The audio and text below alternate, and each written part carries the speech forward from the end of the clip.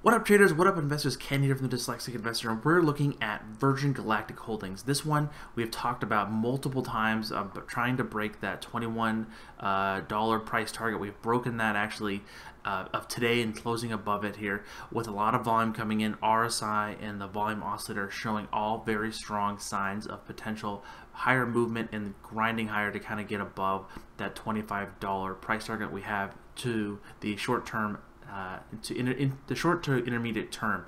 That being said, we saw some very interesting trades. We saw a lot of activity actually going out just 14 days. There was the July 31st.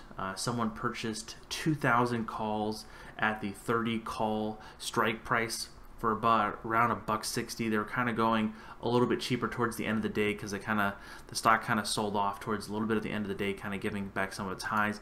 We can kind of look at here at a 15-minute chart to kind of guide what we're talking about. So the trade we can look at in a second was basically taking place around 12-ish, kind of at the high of the day. Kind of came off a little bit, didn't break or didn't sell off drastically, just kind of sold and kind of grinded into a slow slumber into the Friday afternoon trading hours. Again, still a very bullish trade. We don't normally trade on the 15-minute chart. We trade normally on the daily, weekly, or even if we go down to the 4-hour sometimes on our particular trades. We did have a squeeze here significantly that really got this momentum going. Got a lot of that juice, got a lot of that rocket fuel fully juiced, put extra nitrous in it, packed some granola bars, and then sent it to the moon. Between the 5 and 8, it's been really propelling this higher.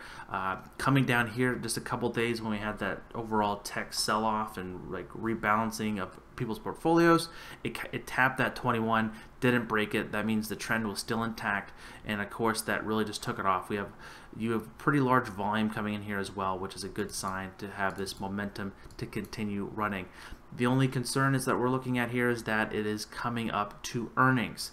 Earnings is suggesting that it's a complete coin flip, and normally, especially with options, the shorter dated options, that's why this particular trader is potentially looking for just a run up into earnings and then expiring again, buying the expiration a week prior to earnings. So trying to really play the run up in the stock here, potentially getting to that 25.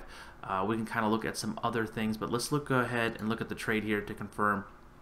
So the trade came in today at 12:33, so let's call it 12:34 to be politically correct. And again, we're looking at the 31st of July, 2020, and then we're looking for the 30 call. So the quantity was 20,000. The price they paid was $1.60. The delta at the time was 0.34, and of course the IV is extremely high in that stock due to the crazy momentum that we have been seeing. The IV has kind of come down here a little bit. Again, we talked about it, kind of did slowly kind of come off its highs around the $24, $25 level intraday and start sliding lower into basically closing at $24 today. Still, again, it was still up 14%, so it wasn't like it just sold off. It was still up substantially at 14%, so this has been an amazing runner for us so far. Again, really holding that, breaking that $21 level, which we really wanted to see, and that really happened great with that gap up today. Now we're looking for that $25 price target. We also want to look at the overall, looking at the Fibonacci retracements here. So again, why did we say this is the previous swing high, which was 42.50, all the way down to the low here, was basically the 50% retracement is at $25.75 ish. It's very significant. So if a stock can kind of break from its basically the 50% fall from the last time it went high, and it can break through this with a lot of momentum, potentially even build a base and get another leg higher to go try to break to 30. Again, this buying 2,000 calls of space at this price is pretty hefty amount of money.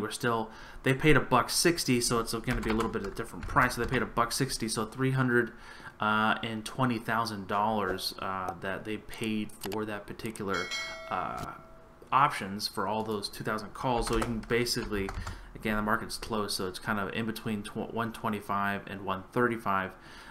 Basically, you can get a pretty steep discount. So they're down on the position again, buying out of the money calls in that 30-40 delta. You're going to get a lot of volatility, because if the stock just kind of starts falling out of favor, that theta is going to kick in, especially being 14 days out. It's really going to be super strong because that you see that theta is basically at very high numbers here at 18. So if you have, for example, if I just did 1, that theta is basically losing 9, almost 10 theta a day. So you're literally bleeding that option. So you're really hoping for this option to really move in the next couple days or the next week.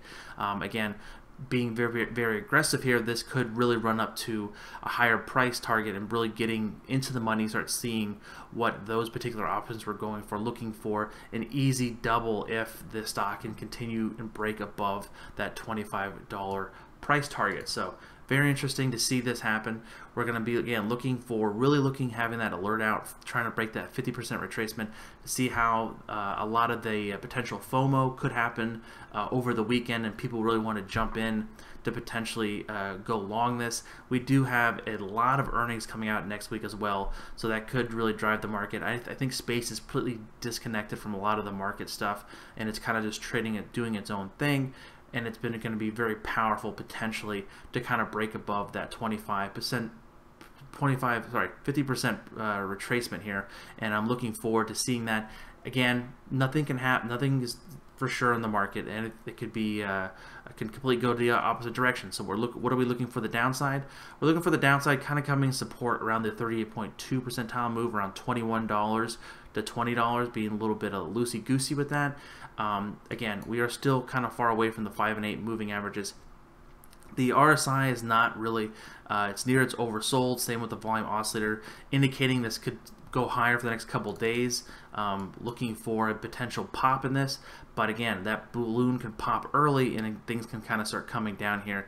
Again, first level of support really going to be around that $21 to $20 level, and then initially down to the the 22 to 21, and then it's going to come down to like the 19 and 95-ish level, basically where the 5 and 8 kind of in between that range is reasonable for this potentially to continue grinding higher. If this very short run momentum starts breaking this trend would be really tied to breaking the 1770 level, or basically start breaking and closing below the 21. That would really create a wash on this and would really burn a lot of people, especially if we're looking at this trade again. This trade is only 14 days out, so and if anything, you know that theta really kicks in like 30 days, really 21 days, and 14 days, and 7 days, it really starts bleeding. So this is a really strategic bet on, they are really betting that this is really going to move in the next couple days. So those are the key takeaways for space. I hope you learned something today. If you haven't, hit the thumbs down. If you did, hit the thumbs up. I really greatly appreciate it. I hope to see everyone on the live stream on Sunday. Again, we're going to be talking a lot of earnings stuff, a lot of stocks coming out with earnings this week. So it's going to be pretty fantastic on that, and seeing a lot of interesting stuff coming our way from that. Again, guys, thank you so much for watching. Please don't forget to like and subscribe. Again, this is Ken from the Dyslexic Investor, and I'll catch you guys on the flip side.